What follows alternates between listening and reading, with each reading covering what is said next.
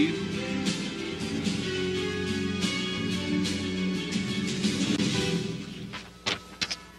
Bienvenidos a 360 grados, una visión global de la noticia, un espacio para debatir sobre todo lo que sucede en Colombia y en el mundo.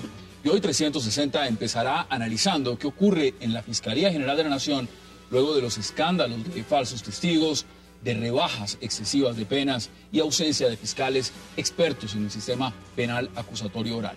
Situación que incluso ha alertado al propio fiscal general Eduardo Montealegre.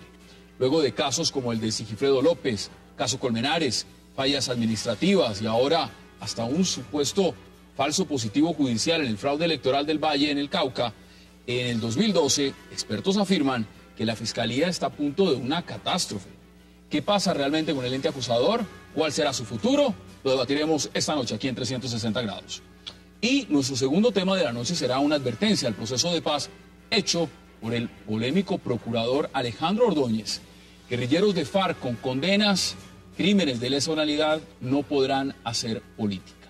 El procurador ha afirmado en estos días que el acuerdo que negocia el gobierno del presidente Juan Manuel Santos con las Farc no puede sacrificar la justicia, enfatizando que las Farc son victimarios y no las víctimas. ¿Tiene razón el procurador Ordóñez o está actuando fuera de su área? También lo debatiremos aquí esta noche en segundos. Y no se vayan, porque ya volvemos con nuestros invitados.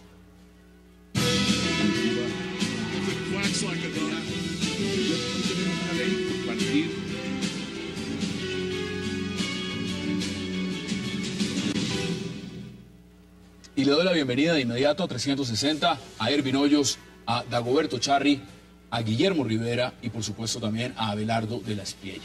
Caballeros, bienvenidos y qué placer, gracias por aceptar esta invitación. Muchas gracias, Hassan. Gracias a ti, Hassan, como siempre. Complacidos. Doctor Charri, qué placer como siempre y quisiera empezar con usted este debate. ¿Por qué? La razón es muy simple. Usted es un reconocido jurista, penalista y demás. Y el tema de fondo es la Fiscalía. ¿Está la Fiscalía atravesando un gran momento de credibilidad? ¿Está en crisis la Fiscalía? ¿Cómo percibe usted la Fiscalía? Bueno, hay una honda crisis en la Administración de Justicia primero, en la Fiscalía después, y finalmente la impunidad campea en todos los sectores de opinión y de la nacionalidad colombiana. Pero un editorial o una nota que sacó la revista Semana es una filípica y una catilinaria para demostrar la inmensa crisis que afronta. Y pone varios puntos. Varios puntos, 6 puntos. Muchos de ellos racionalmente aceptables. Pero yo quiero referirme a los que considero más importantes y trascendentes. Todas las copias son malas y se han dicho que las segundas partes no son buenas. Nosotros nos copiamos un sistema, lo importamos de los Estados Unidos y de Inglaterra. No somos originales en materia penal nosotros. Y copiamos partes buenas, partes regulares y partes peores. Por ejemplo, grave crisis, que no hubiésemos dotado del presupuesto necesario para formar criminalísticos, que son los investigadores expertos, que son el elemento axial de la investigación. O sea, en ese momento no los hay. No los hay. No los hay. Una orden que da un fiscal puede durar varios días porque tienen precedentes de órdenes. Y entonces no tienen los elementos, no tienen las máquinas, no tienen los automotores, no tienen los incidentes fundamentales en el desarrollo averiguatorio de un proceso penal. Punto grave. Y no lo hemos mejorado. Punto 2, creamos unos jueces de garantías que no son constitucionalistas. Y entonces vemos asimetrías en las decisiones para llevar a la gente a las cárceles. Nunca entenderemos cómo una señora que raptó a un niño, secuestro gravísimo. Una secuestradora, sí. Bueno, y entonces dijeron que no era peligrosa porque no le había dado maltrato al niño o a la niña durante varios días. Nada es más grave que esa apreciación de ese juez de garantías, porque el secuestro es tan grave o más que el homicidio y de un infante es doblemente vitando. No me vaya a soltar toda la información de una vez, pero lo que usted acaba de poner, por supuesto, quiero que lo podamos debatir a fondo. Ervin, bienvenido. Muchas gracias, Hassan. Mire, el tema de la Fiscalía, usted ha sido también uno de los primeros en señalar los puntos más críticos. Y tiene que ver, por supuesto, con el cartel de falsos testigos. Algo que se ha utilizado, que ha servido en otros casos, que se ha visto en el caso de Sigifredo López, que lo hemos visto ahora en el caso Colmenares, y eso ha puesto la atención en el tema de la Fiscalía. ¿Está en crisis el ente acusador? El ente acusador empezó con una crisis ética y entró a una crisis moral y ahora pasó ya a una crisis que se confabula con el delito directamente para administrar justicia, para ejercer justicia. O sea, no es admisible que un fiscal hoy esté pagando un testigo y estén demostrados casos de fiscales que están en la cárcel también por haber pagado testigos para manipular procesos. Colombia tiene una crisis moral, la sociedad, y esa crisis moral de la sociedad se ve reflejada allí, en la Fiscalía. Esa influencia de vectores desde los distintos sectores de la sociedad están representados en la Fiscalía. El paramilitarismo está metido en la Fiscalía. La guerrilla tiene influencia en la Fiscalía. Ahí está la denuncia que hizo Richard Maoc hace 3, 4 años, cuando justamente se demostró que había más de 100 personas infiltradas en la Fiscalía. La cúpula de las autodefensas movía los procesos dentro de la Fiscalía y así mismo lo han hecho las Farc, lo han hecho los narcotraficantes. O sea, hay unos tentáculos de demasiado poder, tanto que en este momento hay fiscales, yo tengo contacto directo con fiscales que están bajo temor y bajo amenaza por tomar decisiones porque hay dentro carteles que están funcionando. Mire, que son no nos de muerte y vayamos de desaparición. Leo El Espectador el día de hoy. Dice, titular: se desinfla proceso por presunto fraude electoral en las elecciones del Valle del Cauca. Y lo siguiente que dice el pequeño artículo, lo siguiente que dice es: la preocupación es que se convierta este caso en un nuevo falso positivo judicial, pues en este momento, según los documentos del juez, las pruebas no son claras. Abelardo, bienvenido. Gracias, Hassan. Yo creo que la gran tragedia de Colombia es que no hay justicia. Más de la mitad de los presos de Colombia son inocentes. Y vamos a ese viejo adagio jurídico que el maestro Charry conoce bien: es mejor tener 200 culpables en la calle y no un inocente en las cárceles. Esa es la gran tragedia, pero no solamente eso, la justicia selectiva sigue siendo para los de Ruana, para la gente de provincia, para los más tontos. Pero si nos vamos más allá, no hay presupuesto para que trabajen. Bien lo mencionaba el maestro Charry, y efectivamente no hay suficientes policía judicial para adelantar las labores investigativas, pero tampoco hay papel en los despachos, pero tampoco hay viáticos para que los fiscales se desplacen a impulsar las investigaciones. El panorama es lamentable. Lo bueno de todo esto es que el fiscal Montealegre se ha percatado de las falencias, está tratando de corregirlas, y de la mano con el vicefiscal se han creado una serie de unidades para impulsar las grandes reformas que requiere la Fiscalía. El tema de los falsos testigos es gravísimo. No puedo imaginar una cosa más terrible que un funcionario judicial provocando a un testigo, comprándolo, incitándolo para que mienta en una versión. Eso es francamente lamentable y lo he visto varias veces. Pero hay que decir también, en honor a la verdad, que así como hay gente que está infiltrada por los grupos al margen de la ley, hay gente muy decente que trabaja honradamente, de manera muy constante y disciplinada todos los días, y que a pesar de ello no puede sacar adelante los temas porque no hay presupuesto, porque no hay infraestructura y porque además el gobierno se da el lujo de no sacar el presupuesto necesario para la rama judicial. ¿Cuánto se está ganando un fiscal especializado? Veamos el tema de la reforma, veamos lo que pasó con el paro. ¿Cuánto se gana un fiscal especializado, un juez especializado? 6 millones de pesos con todos los problemas encima. Por favor, eso es importante que el gobierno tenga en cuenta, y en vez de invertir dinero en campañas reeleccionistas, lo importante sería que se destinara el dinero adecuado para nivelar el salario de los funcionarios judiciales e invertirle al ente investigador. Punto importante. Congresista, bienvenido y gracias por aceptar la invitación. Gracias a usted, Hassan. ¿Cómo ve usted el tema de la Fiscalía? ¿Me preocupa? Sí, por supuesto que me preocupa, pero yo no quiero entrar en un diagnóstico en el que han coincidido aquí mis compañeros de panel. Yo quisiera quizás empezar por coincidir con lo último que señala el doctor Abelardo de Espriella. Por fortuna, el actual fiscal general de la Nación ha tomado cartas de este asunto. Y yo debo dar fe que desde los primeros días de su ejercicio como fiscal, y lo digo porque lo planteó en reuniones con las diferentes bancadas del Congreso, él señaló que el tema de los falsos testigos no era un tema de ahora, era un tema de tiempo atrás. Y era un tema al cual había que prestarle la atención debida. Segundo, ha planteado un proyecto de ley que le otorgue facultades al presidente de la República, de tal manera que a través de un decreto se pueda modernizar la Fiscalía General de la Nación, se pueda poner a tono con los desafíos que tiene la persecución criminal de hoy, que no es la misma de 1992, de 1993, que fue cuando se expidieron los decretos reglamentarios luego de la constituyente de 1991.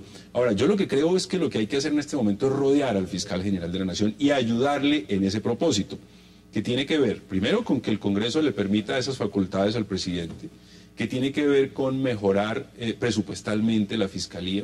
Ese proyecto trae algo muy importante, y es la creación al interior de la Fiscalía General de la Nación de una escuela para poder justamente formar, lo que está diciendo lo que señalaba el doctor Charri, a los criminalistas. Pero entonces, que en el sistema penal acusatorio esa es finalmente la esencia del trabajo de los fiscales. Ese argumento donde dicen que es que no la dejaron arrancar, que es que operativamente no ha funcionado, que la han frenado, que se ha dado todo tipo de obstáculos, ¿es válido o no es válido? Es decir, es válido en cuanto a los resultados se refiere, pero hay que mirar las causas endógenas y las exógenas.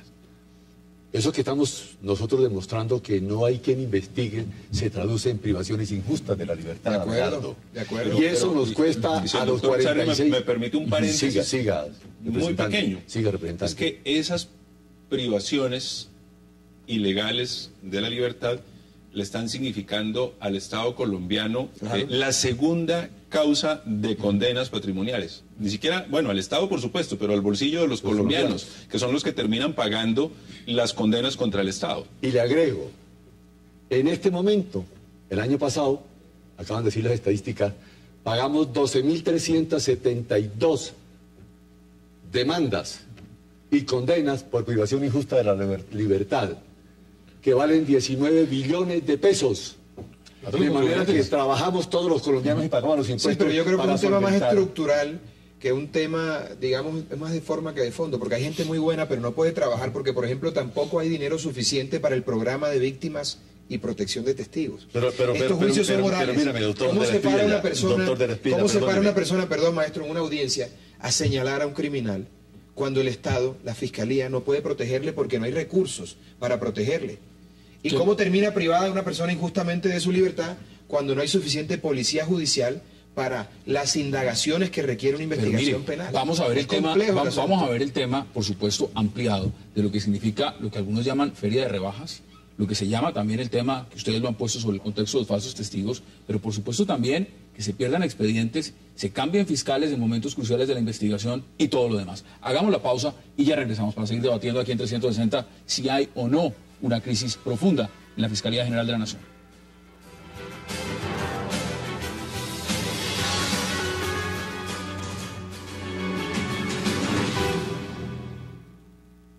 Durante muchas décadas, la investigación en Colombia, el proceso penal, ha estado estructurado y fundamentado básicamente en el testimonio, pero el testimonio es un medio de prueba muy frágil. Por esa razón nosotros tenemos que crecer la prueba indiciaria, la prueba técnica, incorporar las nuevas tecnologías que se producen en el mundo a la investigación criminal. Regresamos a 360 declaraciones, por supuesto, del fiscal general Eduardo Montalegre. Mire, yo cuando ocurrió el caso de Sigifredo López, fui y me reuní con el fiscal general. Le dije, fiscal, yo sé que el caso de Sigifredo López es un falso positivo. Yo mismo hice la reconstrucción de todos los hechos de cómo ocurrió lo de los diputados del Valle. 72 fuentes no formales entrevisté para reconstruir los hechos. Y nunca en ninguna de esas versiones aparece la mención de un civil, menos de un diputado, menos de alguien como Sigifredo López. Le dije yo, totalmente comprobado, una operación comando, ese es un montaje, y le dije por dónde iba, y le dije además, señor fiscal, como periodista, tengo más de 100 casos documentados de falsos testigos similares al de 100 casos. Más de 100, trabajo periodístico. Entonces, a partir de ahí, nace la iniciativa de llevarle al fiscal todos esos casos para revisión. Hicimos pública esa iniciativa, y en ese momento tenemos más de 1.400 casos documentados. ¿Documentados de qué forma? Un fiscal que le paga 5 millones al testigo para convencerlo de que dé una declaración, le dan un libreto y al tipo se le pierde el libreto. ¡Qué horror! Pero... Y de esos hay cientos de casos más. El caso de Gidis Medina. Yo no creía en Gidis Medina. y lo digo textualmente aquí, no creía en Gidis Medina, hasta que empezamos a investigar el caso y nos encontramos con el testimonio de un familiar de ella misma que fue traído de Barranca Bermeja, lo llevaron a la casa de Nariño, se reunió ahí con el señor Moreno, luego lo llevan al DAS y él mismo dice, a mí me dieron 20 millones de pesos. Pero está la otra cara de la moneda. Para que yo, claro, está la otra cara. Está la otra cara de la moneda de los pero falsos testigos. Déjeme termino. Entonces, él recibe 20 millones de pesos y utilizan a un mismo familiar de Gidis Medina para condenarla a 32 años. Y así sucesivamente hay cientos de casos más. Y hay veces también que le dan dinero a un testigo para que exculpe a una persona que está implicada para que se en la comisión de un crimen. Entonces, están las dos caras de la moneda. Es que hay todo. Ahora, lo más deleznable de todo es el funcionario judicial que ofrece dinero y que se presta para eso. Pero mire, también hay un cartel de abogados que se presta para eso. Mire, hay cartel de abogados, cartel de fiscales, hay cartel de todo. Abogámsters. Que permite que el dinero sea una razón para comparecer a los despachos judiciales. Punto primero. El testimonio, la más, óigame bien, infamante de las formas demostrativas de los hechos, es el principal instrumento probatorio en el Código Procesal vigente, Ley 906 de 2005. Y entonces, ha dicho el fiscal, que lo acabo de ver en unas declaraciones, que ese no es el principal instrumento, porque por lo menos el 48% de los testigos que comparecen a un despacho judicial van debidamente informados. Y libreteados. Porque uno lleva a sus amigos, o el enemigo lo lleva a la parte contraria. Y entonces, estando esa demostración, verificamos lo que está diciendo el periodista. Pero la tiene clara el fiscal general. Y a mí me parece que la Fiscalía está en crisis, pero había que llegar a este punto de inflexión para tomar unas medidas que lleven a que se resuelvan los problemas de fondo de la Fiscalía. El congresista Rivera pone sobre el tapete y dice, tienen que darse unas reformas, por supuesto, tienen que haber unos cambios. Y el representante lo dice muy claramente, unas son las necesidades jurídicas de hace 20 años y otras las que imprimen la comisión de delitos, por ejemplo, como los delitos informáticos. Hace 20 años no teníamos información, valga la tautología o la redundancia, de ese tipo de temas. Necesitamos gente experta. Pero vamos por partes. A mí me parece interesante destacar la aseveración que hace el fiscal. Dice, el testimonio, primero, es un delito vulnerable, frágil. Es una prueba vulnerable, muy frágil. Segundo, en la mayoría de los estados, sobre todo en los países desarrollados, las pruebas técnicas han ido superando la prueba testimonial. Por supuesto. Y debe ser así. Y la tecnología en Colombia aún no la hemos apropiado para la investigación judicial, de tal manera que el testimonio no sea la prueba reina, sino una prueba adicional, con otras pruebas, valorable, contrastable con las pruebas técnicas. Mire, yo en alguna ocasión, hablando con una muy buena fiscal, pero buena, ¿a qué se refiere, representante? Muy buen investigador. Muy buen investigador. Aclare, porque se puede. Y adicionalmente a lo otro también, que es importante. Sobre lo otro no hago ningún comentario. Y me explicaba una prueba técnica muy sencilla que permite valorar un testimonio. Y veo que en el caso de Colmenares, en alguna de las partes utilizó algo de ello.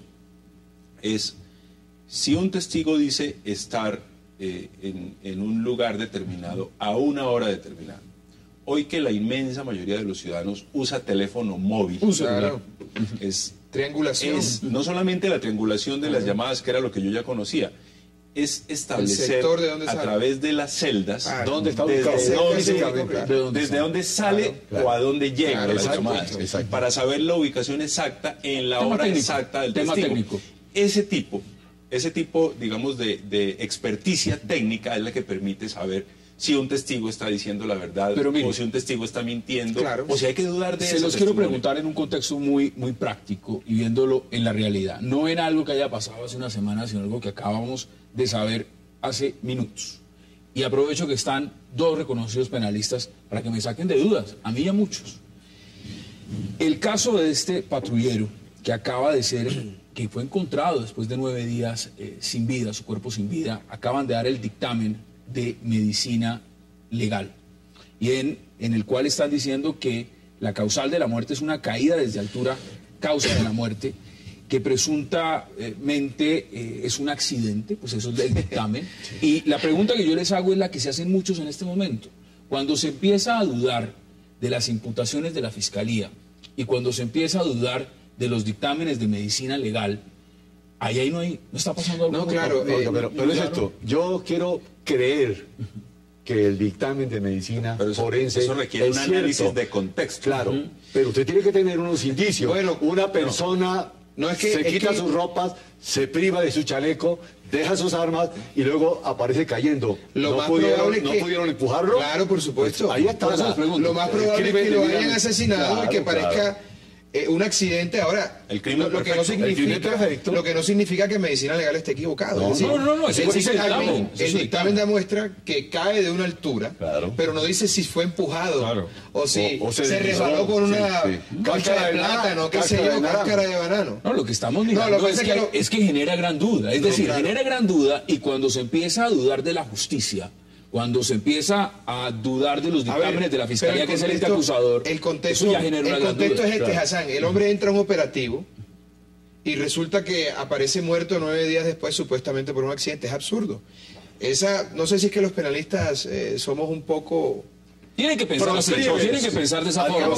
Digamos que vamos más allá de lo que resulta evidente para otros y tenemos una mente un poco más retorcida para pensar en ese tipo de cosas, y yo creo que lo que probablemente ocurrió es que lo hicieron parecer un accidente porque sabían que si se probaba o se lograba demostrar por la vía técnica que era un asesinato, pues esas personas iban a ser objeto de una persecución muy fuerte por parte de la fuerza pública y de la No, es que esto forma parte pues de la honda crisis del sistema.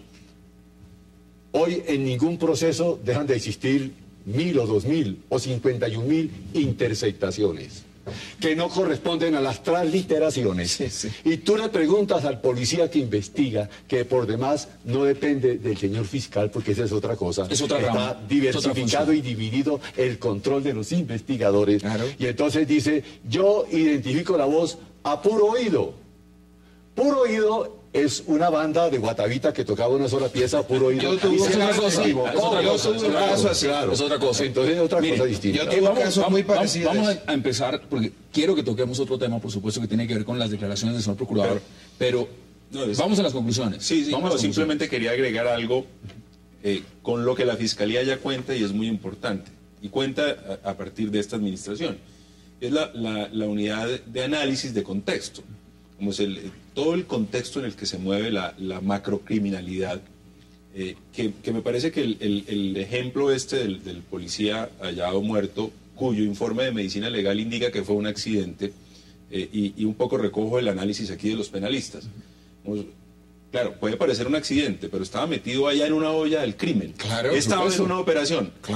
Hay un informe, que ese informe lo que tiene que decir es simplemente la causa final de la muerte. Así es. Pero el análisis de contexto, que es el que hay que hacer, la autoridad judicial. Es parte fundamental de la investigación. Deme una parte fundamental, Erwin, de todo este debate, y tiene que ver con las soluciones. Porque el problema es el siguiente. La rama judicial en este momento atraviesa una crisis profunda. Una crisis además de credibilidad. No lo estamos diciendo algunos, lo dicen las propias encuestas. Lo dice absolutamente todo. El tema lo muestra en todos los sentidos. Y la gran pregunta, Erwin, es si se empieza a dudar de un ente acusador, de una parte tan fundamental de la justicia, ¿qué podemos esperar? Mire, hay que analizar la base. Y la base del problema está en dónde se recopila la prueba. ¿Quién coge esa muestra? ¿Quién toma la huella? ¿Quién recibe los primeros elementos probatorios? ¿Quién lo está haciendo? ¿Y quién lo está haciendo? Unas personas que incluso no tienen ni siquiera el bachillerato, que como no tienen el bachillerato, su asignación salarial es absolutamente paupérrima y ellos son susceptibles de ser comprados bajo cualquier condición. Y si encima de eso dependen de un padrino allá adentro, y que lo está moviendo de acuerdo a las necesidades que tiene, pues ellos son fácilmente corruptibles. Ese es el problema. Estamos hablando que esas decisiones están metiendo personas a la cárcel. Esos problemas de esas decisiones que se toman en la calle, que se recopilan con un afán de protagonismo, porque también caímos en la justicia show. Caímos en la justicia show. La farándula de la justicia. Entonces aparecemos nosotros los periodistas. Y alguien decía, si no hubiese abogados ni periodistas en el mundo, estaríamos en paz. Señor, aparecemos nosotros los periodistas presionando por la inmediatez de los resultados. Claro. Y la autoridad se ve presionada a buscar dar una respuesta y se cometen unas ligerezas tan graves como todos los casos todo lo que ya hemos visto. conocido. Mire, tengo que hacer la pausa porque cuando volvamos quiero aprovechar también este pool de invitados para preguntarles sobre las declaraciones que ha dado el Procurador General Alejandro Ordóñez en el tema de las Farc y, por supuesto, de la participación en política. Ya volvemos, no se vayan.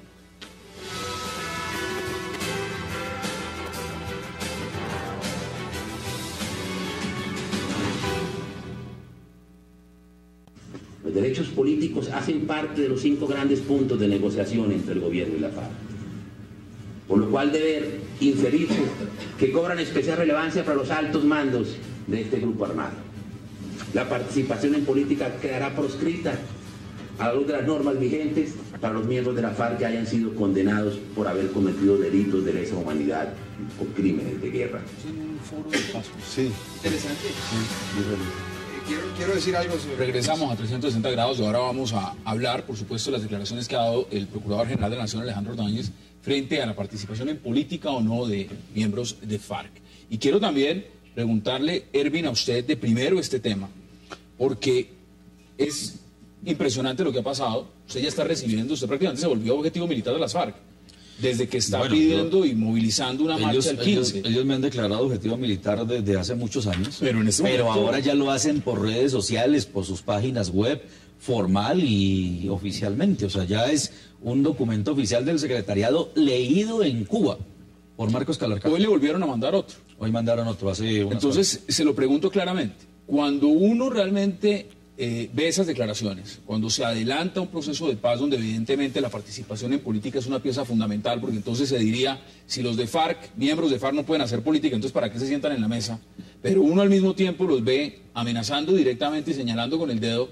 Uno se pregunta si el procurador tiene razón o no. ¿Usted qué opina de lo que dice claramente Alejandro Ordóñez? A ver, toda persona, y aquí hay penalistas, toda persona que sea condenada, es una condena que le da a la sociedad por un crimen que le cometió a esa misma sociedad. Entonces esa sociedad no puede levantarle esa condena para que luego venga a legislar a esa sociedad. ¿Sí? O sea, sería un acto contraproducente a la naturaleza de las mismas normas que genera una sociedad. Entonces, por lógica razón, un condenado, y más por crímenes de lesa humanidad, por terrorismo, no puede venir un día a hacer política para que después se vuelva un legislador y legisle sobre lo que él mismo violó. Se lo pregunto desde la otra orilla y le lanzo la pregunta a congresista. ¿Cómo lo ve usted las declaraciones del procurador Alejandro Ordóñez y las declaraciones que da él? Bueno, yo quisiera ir por partes. Primero, rechazar la amenaza de la que ha sido objeto Ervin y solidarizarme con él. Me parece que desde ningún punto de vista se justifica una amenaza contra un ciudadano y con mayor razón contra una persona en medio de un proceso de paz. Que está movilizando a la sociedad por una causa pues tan noble como es la terminación del secuestro. Yo creo que las declaraciones del procurador se refieren al marco constitucional hoy vigente. Si la memoria no me falla, creo que es el artículo 122 constitucional que dice que las personas condenadas por delitos relacionados con narcotráfico, pertenencia a grupos organizados al margen de la ley, en fin, concierto para delinquir, no podrán ser servidores públicos, no podrán inscribirse como candidatos a los cargos de elección popular. Ese es el marco constitucional hoy vigente. Luego, si él se refiere a eso, pues tiene razón. Si usted me pregunta mi opinión, ¿qué creo yo? Colombia tiene la obligación internacional de investigar y de sancionar los crímenes de lesa humanidad. De esa obligación Colombia no se puede sustraer. Lo que Colombia sí puede definir es cuál es la sanción y cuáles son las inhabilidades que genera esa sanción. Eso sí es de la soberanía del Estado colombiano. ¿Y usted cree que eso se puede cambiar, digamos? Pero le doy otro dato. Hay unos principios, que son los principios que definen la justicia transicional, que son conocidos como los principios de Chicago. Entre ellos existe uno que se denomina el vetting, que es el veto que se le debe imponer a los perpetradores de crímenes contra la humanidad, a los violadores sistemáticos de derechos humanos, para que no puedan ejercer funciones públicas. Fundamentalmente, esa figura surgió a propósito de las dictaduras.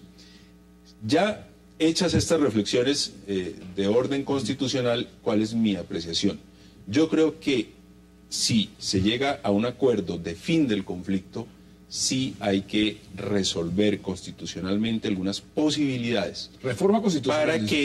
Para que de la lucha armada se pase a la lucha política. Si usted me pregunta más allá, ¿todos? Yo le diría que no. Todos no, es mi opinión personal. Me parece que en eso hay que tener algún tipo de selectividad, pero esa es una discusión que hay que dar. Lo que sí creo que hay que garantizar es que los que están en la lucha armada puedan hacer una lucha de carácter político, porque de lo contrario esto no tendría sentido. Sí, los críticos, por supuesto, dicen que el procurador se quedó corto. Homicidio, tortura, violación, que no sean crímenes de lesa humanidad, deben impedir elegibilidad. Ahora, yo se lo pregunto, ¿qué dice usted frente a las declaraciones del señor procurador?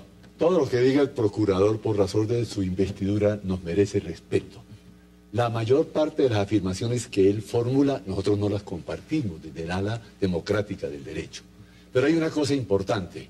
Aquí hay dos altos funcionarios que fueron guerrilleros y participaron de una contienda terrible y tremebunda. Navarro Bol y Petro. Y pudieron ser parlamentarios con el doctor Rivera y pudieron ser altos funcionarios del Estado. Esto implica que un proceso para conseguir la paz implica igualmente una reducción de las medidas restrictivas. Primero, porque hay dos figuras que utilizaron los del M-19, la amnistía y el indulto, que tienen rango constitucional. Soy puntual. El tema Timochenko, el tema Iván Márquez, el tema Santrich, el tema Granda. Deben estos señores, bajo el ordenamiento jurídico, usted, congresista, lo explicaba muy bien, o bajo las declaraciones del señor procurador, o bajo lo que se llegue a una mesa de negociaciones, terminar el día de mañana sentados en el Congreso donde está usted legislando. Una sola observación. Abelardo. Una moción de privilegio. Perfecto, maestro. El presidente del Uruguay fue guerrillero y está manejando un país de manera por eso se lo que ustedes. genera admiración. Primero, toda mi solidaridad con Erwin. No tiene presentación que en medio de un proceso de paz reciba amenaza de la Farc. Eso es realmente deleznable. Yo creo en el proceso de paz y creo, al igual que el honorable representante, que hay mecanismos jurídicos. De hecho, yo he preparado un documento que se llama Estrategia Jurídica de la Incorporación Política de la Farc, en donde señalo claramente que sin violentar los tratados internacionales se puede llegar a ese punto, porque de otra forma, para la Farc no tendría sentido la negociación. No podemos pretender que una gente que está en el monte, que no ha sido derrotada del todo, se entregue mañana porque sí y además mandarlos a una mazmorra. No, creo que hay que hacer un esfuerzo, pero hay que hacer un esfuerzo porque esta paz debe concertarse con una paz política y no judicial, porque luego entonces no va a haber paz nunca. Y creo también que el señor Timochenko, que el señor Iván Márquez, con todas las atrocidades que han cometido, le podrían prestar un buen servicio a la democracia si abandonan las armas. El señor Ordóñez dice lo siguiente, y vamos a ver declaraciones, Abelardo. Es respetable lo que dice el procurador. No estoy de acuerdo, pero es muy respetable. Pero mire lo que dice. Dice, advirtió que los crímenes de lesa humanidad que se hayan cometido en Colombia después del año 2002, así como los crímenes de guerra que hayan sido perpetrados después del 5 de noviembre del 2009, son competencia de la Corte Penal Internacional. Veamos declaraciones y volvemos a la mesa de debate. Veamos declaraciones del procurador. Miembros de esa organización han sido condenados y quienes aún están siendo investigados por este tipo de delitos. Basta traer a colación los siguientes hechos victimizantes cometidos por esta organización como crímenes de guerra o de lesa humanidad. Algunos ejemplos. Las informaciones que se han recibido sobre posibles ejecuciones de policías con tiros de gracia, incineración de heridos o el uso de armas prohibidas por el derecho internacional, y la colocación de explosivos en el cadáver de uno de los policías fallecidos y la instalación de minas quiebrapatas podrían constituirse crímenes de guerra, sin mencionar el reclutamiento de niños y el desplazamiento forzado. Bueno, ahí está. El disenso es la base de la democracia. Me parece bien que el procurador exponga sus puntos de vista. Me parece bien que no tengamos el nuestro, pero hay mecanismos jurídicos. Hay mecanismos jurídicos para evitar que se incumplan los tratados. Es que la norma constitucional es clara, mi querido representante Rivera. Son los delitos que no sean políticos ni delitos culposos los que inhabilitan para llegar al Congreso de la República. El problema es saber si los delitos de ellos... pero el 122 Claro, la sola pertenencia a una organización. Pero ¿y si esa es una enmienda el delito político es lo que hay que definir. A la enmienda habría que hacerla. Hay que hacerlo. Claro, Pero está hablando de cambio lo que cultural, tenemos que verificar sin es duda. esto, Hassan, si el delito que ellos cometen es político o no, si están impugnando un Estado y aspiran, oiga, me vienen a quebrar el establecimiento. Eso es lo que hay que definir primero que todo, de acuerdo. porque la norma es clara en ese sentido. Digamos, hay dos cosas que hay que definir. Uno, la reglamentación de la reciente reforma constitucional, más conocida como el Acto Legislativo para la Paz, que lo que le entrega como competencia al Congreso es, a través de una ley estatutaria, establecer cuáles delitos pueden ser conexos con el delito político. Ahí hay una primera discusión que hay que dar. Pero yo digo algo muy rápido frente a lo que dice el Procurador. Creo que el Procurador se refiere a la entrada en vigencia del Estatuto Internacional de Roma. Por eso él parte de una fecha en adelante. Claro, lo que ocurre con el Estatuto Penal Internacional, y estoy aquí al frente de penalistas, es que la competencia la asume ante la ausencia de investigación y de sanción a través de los tribunales nacionales. Competencia subsidiaria. Claro, es subsidiaria. Luego, lo que habría que hacer es, Colombia, repito, no se puede sustraer a investigar y sancionar. Pero sancionar no necesariamente significa privación de la libertad. Esa es una decisión que hay que tomar. Pero eso es uno de los y temas. sancionar significa también definir qué inhabilidades produce esa sanción. Y eso es de la soberanía colombiana. Colombia sanciona. Por supuesto. Y el Procurador reconoce además a parte. Mire, tengo que hacer la pausa obligatoria y ya regresamos para seguir debatiendo sobre estas declaraciones del Procurador Alejandro Ordóñez en cuanto a la participación en política de miembros de Farc. Ya volvemos.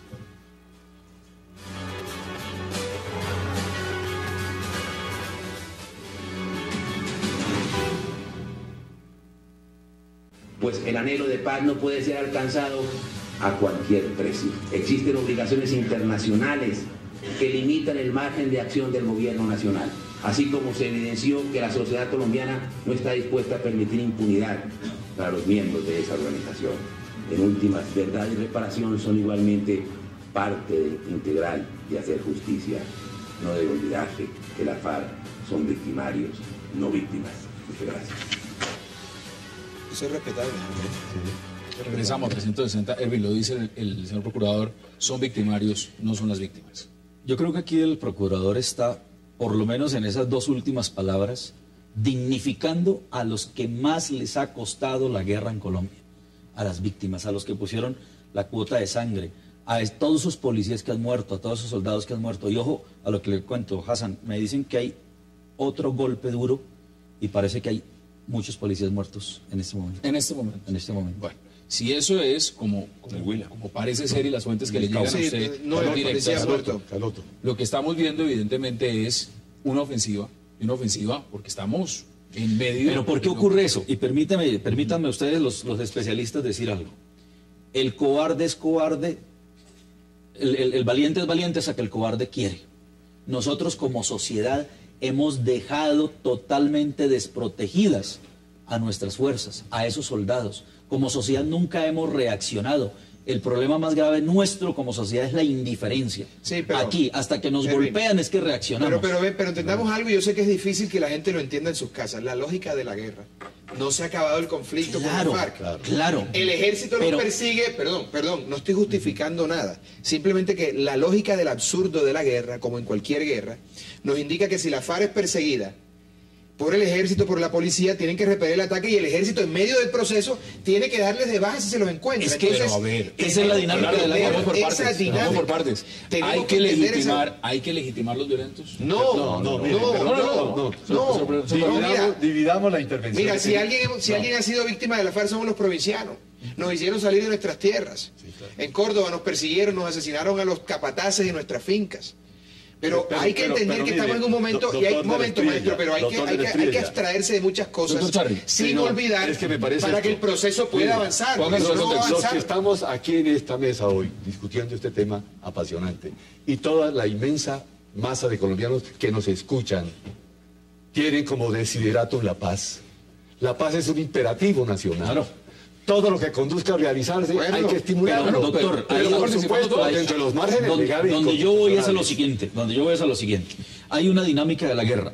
La guerrilla ataca, las fuerzas reaccionan y sucesivamente se persiguen, pero es una confrontación entre los entes armados. ¿Qué ocurre con el papel de la sociedad civil en Colombia? Ahí es donde yo voy. Somos una sociedad civil que no reacciona. Pero a ver, ¿qué tenemos que esperar? Notando y connotando en todos tus programas, no hay una reacción nacional en favor de la paz. No hay la marcha, pero cuando recibe una marcha, recibe una amenaza de muerte directa. Entonces yo estoy eso es inadmisible. Entonces yo estoy promoviendo una marcha. Yo estoy promoviendo una marcha cuando veo que la guerrilla amenaza con seguir secuestrando. Cuando la guerrilla amenaza con seguir atacando poblaciones, yo digo, pero ¿dónde está la sociedad que no reacciona? Pero que no dice están nada? en medio de una negociación, eso hace parte de la dinámica de la negociación. Entiéndame que una cosa es la dinámica de la negociación y otra es el papel de la sociedad. ¿Por qué la sociedad está quieta? Bueno, el procurador está ejerciendo su función como representante de la sociedad. Él lo está diciendo y que va a vigilar el proceso. Claro, se lo ha dicho, y son sus funciones constitucionales. Claro, entonces yo lo que digo es, la sociedad tiene que actuar aquí, tiene que recuperar ese poder que tiene. Vamos a ver cuántas personas te acompañan aquí. Ese es el 15 de febrero. Hay una pregunta que se la lanza directamente, representante. Se la manda Daniel Duque Tamayo. Dice lo siguiente. ¿Es contra las FARC? Sería bueno preguntarle al representante Guillermo Rivera si estaría de acuerdo con darle las prerrogativas del actual proceso de paz a las autodefensas, a las AUC. No, de ninguna manera. De ninguna manera. O sea, una cosa es... Y por una razón. Porque la guerrilla, así utilice métodos similares a las de las autodefensas, están confrontando al Estado. Las autodefensas no estaban confrontando al Estado. Las autodefensas las autodefensas estaban haciendo el trabajo sucio del establecimiento del Estado en este país, desafortunadamente. Esa postura es inconstitucional. Esa postura es inconstitucional por lo siguiente: la Ley de Justicia y Paz prescribe claramente que cualquier beneficio que se otorgue a futuro a otros grupos armados ilegales les será reconocido a la autodefensa, pero hay un principio constitucional de igualdad. El artículo 13 de la Constitución. Principio de igualdad. Claro, hay principio de igualdad en la Constitución, pero es que las circunstancias son distintas. Este país tiene que perdonar para uno y para otro lado para poder tener paz un día. No, esa paz a media no sirve. Y ese perdón a media no sirve. Doctor Abelardo, eso tiene que ver con el concepto de conflicto armado. Conflicto armado existe cuando hay una organización ilegal que confronta al Estado. Perdón. Luego, no existe conflicto armado cuando hay una organización ilegal que está combatiendo al lado del Estado. Se los voy a poner perspectiva. Pero los delitos se cometieron. Vamos a ponernos una perspectiva, se nos acaba el tiempo, doctor Charri, brevemente. Vamos a decir entonces que tiene que haber un mecanismo distinto para las FARC y tiene que haber uno distinto para las AUC, cuando para la gran mayoría de colombianos ambos son delincuentes, eso es ambos son criminales. El artículo 13 de la Carta no permite ese tratamiento diferenciado. Cometieron los mismos delitos, asesinaron de la misma manera. Ellos no tienen derecho a participación en política. La igualdad no es aritmética constitucionalmente hablando. Es más, ni siquiera la igualdad formal frente a la ley. Precisamente. Ahora hay una alteridad y otredad, que son personas distintas a lo que nosotros pensamos. Precisamente, como la igualdad no es aritmética en derecho, la aplicación del principio de igualdad no puede ser idéntico por el solo hecho de su aplicación. Las circunstancias son distintas. El concepto del conflicto armado es esencial para resolver esta situación. Vamos por partes. Deme sus conclusiones en 20 segundos. Y luego vamos con Abelardo. Deme sus conclusiones. 20 segundos. Dentro de la ley, crimen es crimen, venga de donde venga. Perfecto. Para de contar. Es que eso no es lo que está en discusión. Es que no estamos discutiendo. Mire, Hassan, lo que tiene... No estamos discutiendo si las FARC cometen o no cometen crimen. Pues estamos hablando de participación en política. Yo dije aquí, recuerdo lo que dije, que el Estado colombiano no se podía sustraer de su obligación internacional, que hace parte del bloque de constitucionalidad, de investigar y sancionar los crímenes. Exacto. Investigar y sancionar los crímenes. Otra cosa muy distinta es el tratamiento que se le pueda dar en una negociación a una organización ilegal que está en el marco de un conflicto armado, de una que no lo está. A unos criminales está secuestrando, están en el marco de un conflicto armado y los otros no lo están. Ahí está su posición. Y eso internacionalmente, no es solamente mi posición, eso internacionalmente tiene un asidero. Representante, hay quienes piensan distinto y se lo voy a presentar. Están de ese lado de la mesa. Conclusiones en 20 segundos. Primero, no puede usted aspirar a que una persona negocie la paz para terminar inmerso en una cárcel colombiana. 2. Claro, ha habido en el Congreso estamos de Nacional acuerdo. por razón de los acuerdos. Lo que pasa es que en el tema de las autodefensas, a mí me parece que tenía que ser un sometimiento a la justicia. Iván Márquez fue representante a la Cámara en razón de acuerdos políticos. A eso es que aspiran ellos y ese es el punto final. Mire, para lograr Abelardo, a este país, 20 segundos y se acabó país lo el tiene tiempo. fracturado desde lo más hondo de su médula ese tipo de posturas. Uno tiene que ser objetivo y coherente y además darle a cada quien lo que le corresponde en el mejor concepto dulpiano de la justicia. Y de la equidad. Hombre, por favor, vamos a tratar a la Farc con benevolencia, pero también a los otros actores armados del conflicto. Por eso que este país perdón, doctor, y el debate sigue defensas no son por actores de favor, conflicto. ¿cómo que no? No lo son. ¿Cómo que no? Fueron patrocinados por el Estado colombiano. No lo son, no ¿Cómo lo son. no? Fueron introducidas por lo son, señores. Delincuentes Hay que comunes. darle un tratamiento igual a todos frente a la ley, porque eso genera Ahí están las violencia. posiciones y nos, Eso genera podríamos violencia. quedar más tiempo. Abelardo de Espriella, gracias por aceptar la invitación. Gracias, Doctor como Charly, siempre. como siempre, gracias. Inmensamente agradecido Termino por la el- invitación. Gracias. Tenemos que parar la guerra y la sociedad civil Tiene que tiene estresarse. la decisión de hacerlo. Hay más de 20 policías muertos ahora. Es importante esa información. Congresista Rivera, como siempre, gracias por aceptar la Gracias a invitación. usted por la invitación. Y a ustedes, gracias por acompañarnos. Nos vemos mañana a la misma hora para seguir debatiendo la agenda política de Colombia y del mundo. Hasta una próxima oportunidad.